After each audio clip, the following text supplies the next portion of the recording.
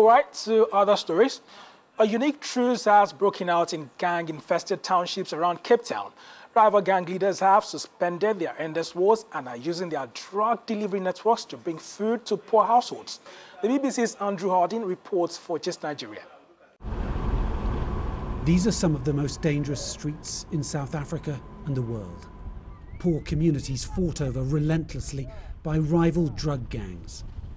But today, a virus and a nationwide lockdown may have achieved what the police, even the army, have failed to do here.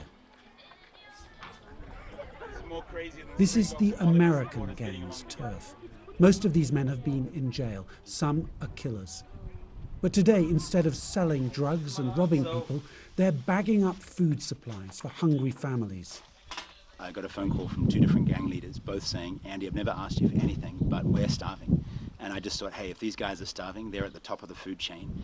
The rest of the community is going to be in serious, serious strife. To help, the gangs are drawing on their own particular skill set.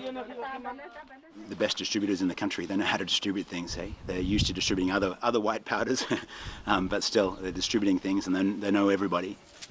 So what does the community make of the criminals' sudden change of focus? There is relief here for sure that a gang ceasefire has taken hold during the lockdown.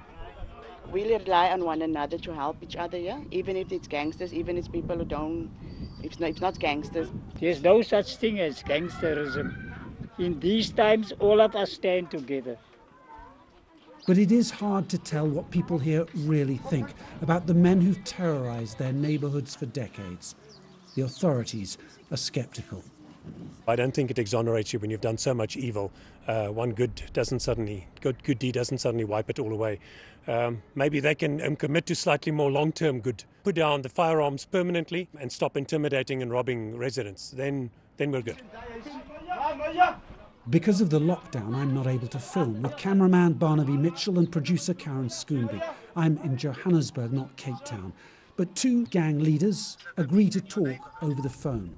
Do you think South Africa, do you think your community will be changed by this experience? Yes, maybe as well. Must be peace. And that's what's happening now, yes? Yes. And do you think that will last? Maybe, maybe not, yes. So once the virus is over, maybe the fighting will start again? Maybe the fighting will start again, but I trust in God. God will make a way. So a temporary ceasefire, a temporary lockdown, and just the sliver of a chance that the virus will bring lasting change to some of the most dangerous streets in the world.